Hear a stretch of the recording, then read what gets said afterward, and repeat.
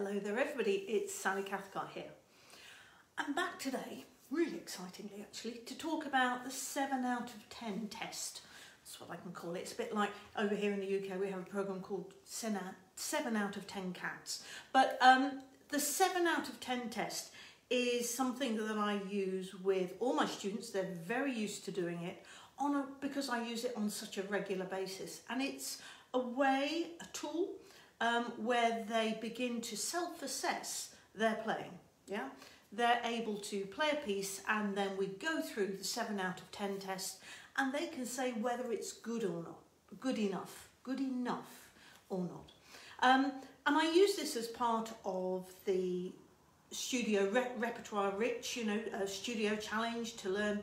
Let's say for me it's 20 pieces in the next 6 months. But I also use this on other occasions as well, and it really does help them to understand what is okay and what they still need to work on, if anything. So the way that this works is it is a tool, and like all tools, it is suitable for the task, but it's not suitable for other tasks. So the 7 out of 10 test, I ask them, they play through a piece, and then they have to give themselves 7 out of 10, and I might say to them, did it have most of the correct rhythms? Yes. Okay, so what do you give that? And they might give themselves 7 out of 10. Were the notes correct? Yeah, there were 1 or 2 little spots here, they might say, but otherwise it was correct. So what would you give that? Well, I might give that 8 out of 10. And was it played at a suitable tempo? Now this is always an interesting one, because I had this with a student the other day, and he played through a piece, notes, rhythm, dynamics are all there, but actually it was about half speed. So he then had to do it again, and it helps them to realise that if they don't play at the correct tempo, they don't get the right character for a piece of music. Because that's another one that they've got to think about as well, is does it have character? Does the piece tell a story? And to get the character and the story, they need to have thought about the dynamics, and they need to have the articulation as well. So character, story encompasses dynamics and articulation. And also the final one I might ask them is, does it have fluency? Did you keep going without stopping? So let's just check those again. Rhythm, were all the rhythms correct? Notes, were the notes correct? Was it played at a suitable tempo?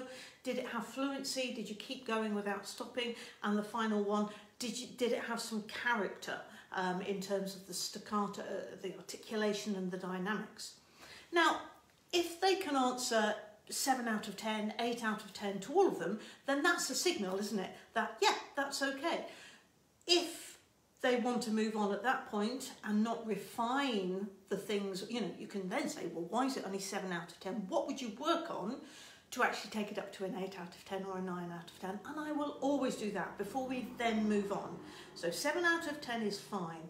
The music has integrity.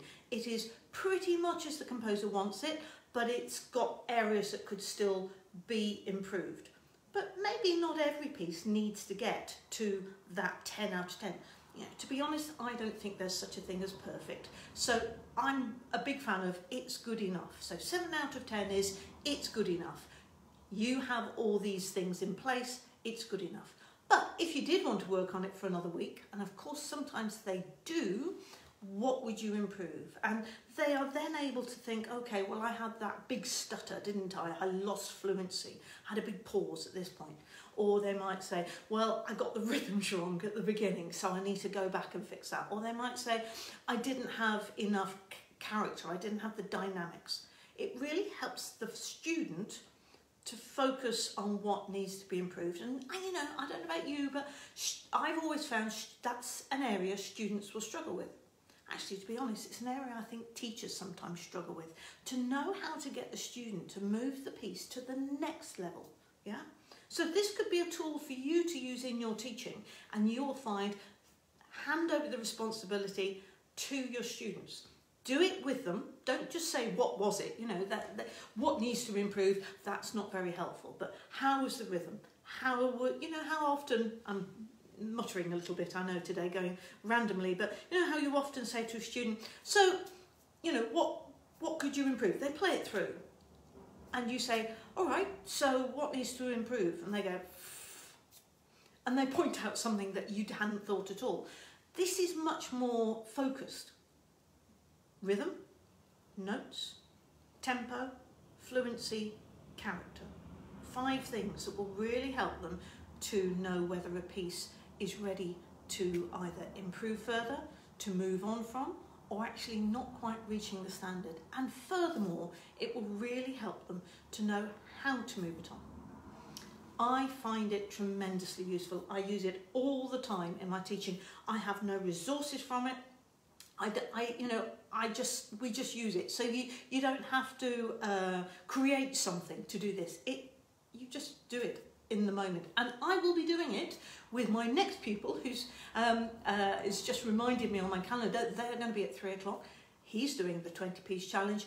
I shall be doing the 7 out of 10 test with him for him to decide.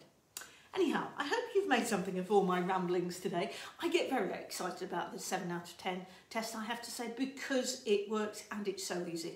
I hope you find that useful. See you next week. Bye-bye.